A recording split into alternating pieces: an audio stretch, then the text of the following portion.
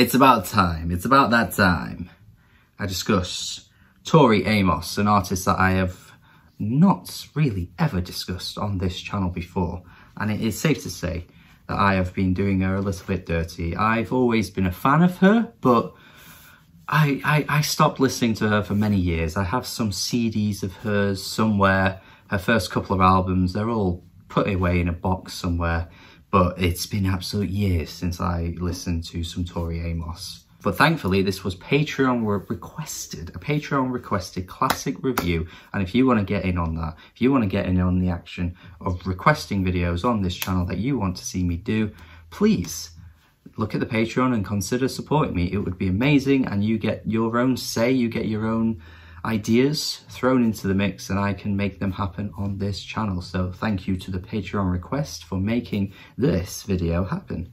And I'm so glad it did. It's reignited my love for Tori Amos. Little Earthquakes is the album we're talking about today, a debut album from Tori, and a 90s classic for sure, a 90s alt girl classic. She was definitely up there with the best of the alt piano pop girls. You know who they were at the time, not even necessarily piano pop, but if we're just talking like alt girls that really ran the 90s, you got your Alanis Morissettes, you've got your Tori Amoses, and many others as well. And Tori was up there with the best, but she was up there with the best, making tracks like Crucify, which is an absolutely stellar song with an unbelievably dramatic delivery from Tori. She sounds really fired up and almost got this like ferocious feel to her voice too. Speaking of other alt girls from the 90s, it's got a bit of a Fiona Apple feel to it actually. And not the Fiona Apple I'm necessarily referencing in regards to saying 90s, but something more like of a modern Fiona Apple. This reminds me of something that you'd find on Fetch the Bolt Cutters, you know? That kind of idea of being trapped within yourself and not being able to escape. You know, that oppression that is within you that's just so hard to remove. And that is just very much indicative of some modern Fiona Apple. And I feel like this track also has that too, where she's talking about her heart being wrapped in chains and you're crucifying yourself. It's got that same feel to it. Except, of course, this is coming from a much younger artist of the time, though, by the way. I mean, Fiona these days is much more wiser, has a different outlook on life. But Tori at this point was quite a young artist making songs like this. And it's impressive, to be fair. These lyrics are really, really heavy and deep throughout the whole album. You've got tracks that touch on feminist ideas as well. You've got tracks like Mother that touches on the dynamic between the mother and daughter relationship. But it's not just always about that, particularly within the song, because even Mother could be, you know, an allegory or a metaphor for like Mother Earth and how she has this relationship with the world, the planet, and how, you know, some patriarchal ideas kind of hold her back and tend to hold women back. I know it's very buzzwordy to say those kinds of things, but when an artist has such an insight into these topics, you kind of have to admire their attempts to talk about something in such an interesting way, because it's so easy to come across as preachy or to come across as really basic and just say buzzwords and, you know, men are all bad, you know, that kind of shit. That's not interesting at all. But the way she kind of takes a deeper look into it and brings out some really interesting ideas is what makes her so special. I think Girl is another good track for that as well. Sit in the chair and be good now and become what they all told you to become is one of the lines, paraphrasing it a little bit. But yeah, an interesting line as well, this kind of idea of what women are supposed to be, and she really hammers that in quite a few of these tracks with these lyrics. And again, it's done in an interesting way, paired with the fact that the intro to this track with her vocals, she sounds so much like Kate Bush on this one. I would say Kate Bush lives within this album throughout, to be honest. I don't think it's harsh to say or unfair to say that Tori Amos is an admirer of Kate. I mean, who isn't really? Kate lives amongst all kinds of artists. And this Classics week, actually, I've mentioned Kate Bush twice in 2 reviews now. Jesus Christ, you can't escape Kate. But the way it develops into that really like 90s alt rock section. It sounds so good, and it sounds like it's quite modern as well. I feel like other artists of this time would have just kind of stuck to trends, and the ideas would become quite dated.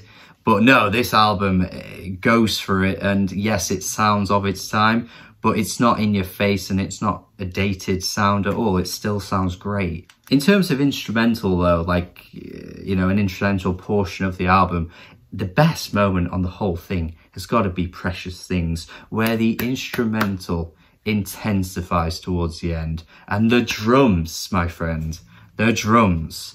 Oh my God, you know, when I hear some good drums, I always go, the drums, my friend. That is the indicator of you knowing as a viewer that the drums are so good. This whole track is excellent, but my God, the ending. Oh, I love that so much. She could have done this more on the whole album, and I would not have minded one iota. I wouldn't have minded.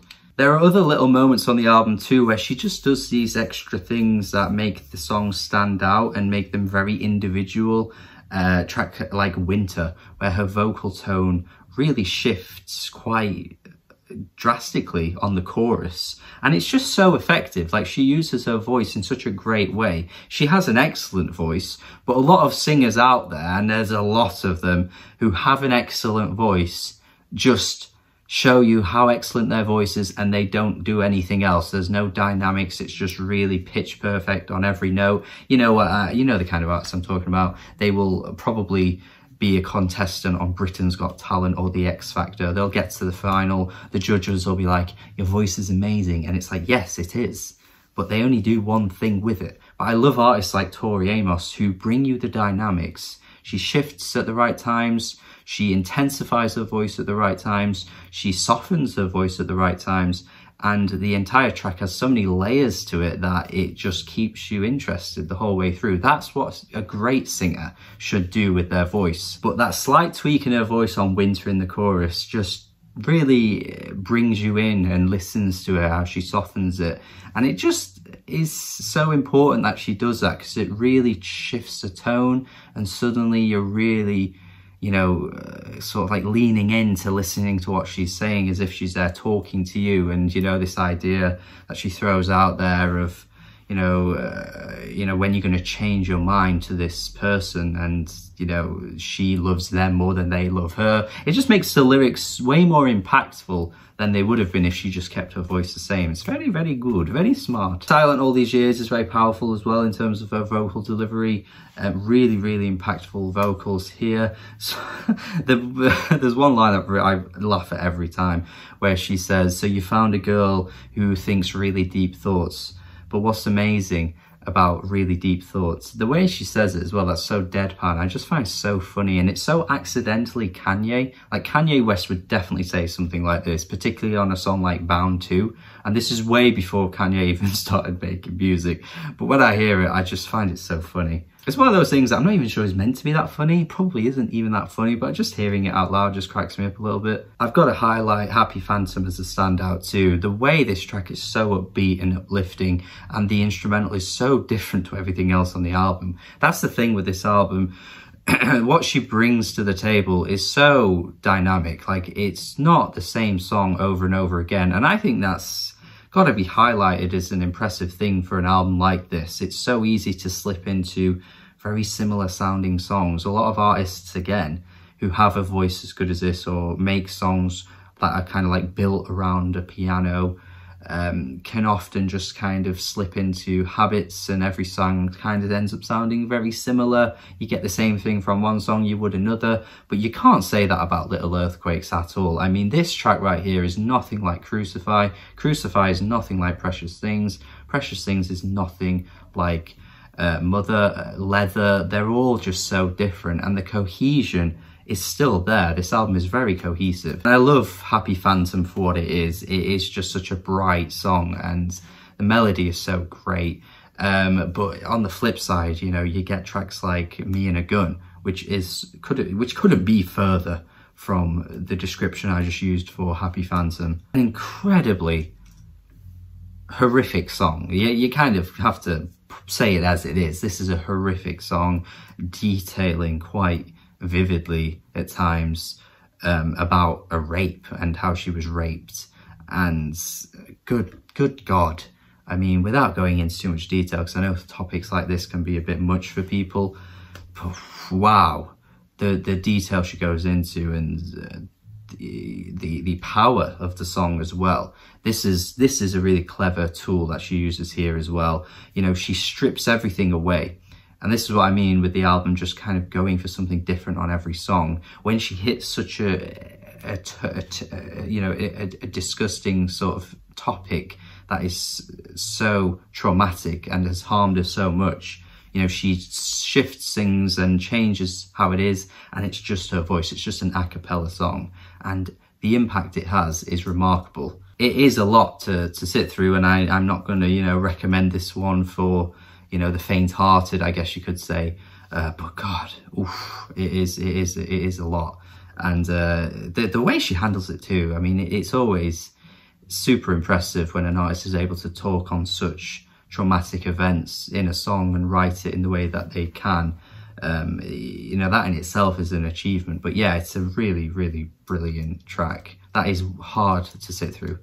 And yeah, that is Tori Amos. I mean, obviously there's other tracks on this album too. The final track I think is fantastic as well. Really great closer to what is such a stellar album. And such a memorable album too. I mean, you're getting so many layers of lyrics, so many layers of vocal dynamics, instrumentals change a lot too. Even slower tracks like China are pretty nice on the ears as well. But, you know, there's just so much. There's just so much to praise.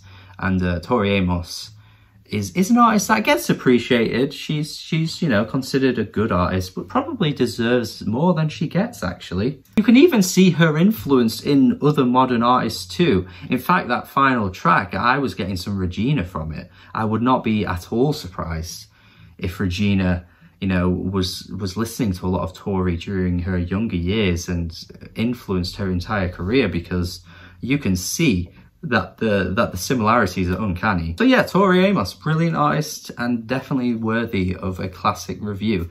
And I want to binge through the rest of her albums as much as I can now, because I think I need to check out everything she's done, because I've only heard a few of them and this album is stellar. So thank you for watching this classic review. Hopefully you enjoyed it. Hopefully you agree with what I say. Let me know your thoughts in the comments if you have heard it. If you haven't, check it out, then come back, let me know. Have a good day, subscribe if you haven't already, and goodbye.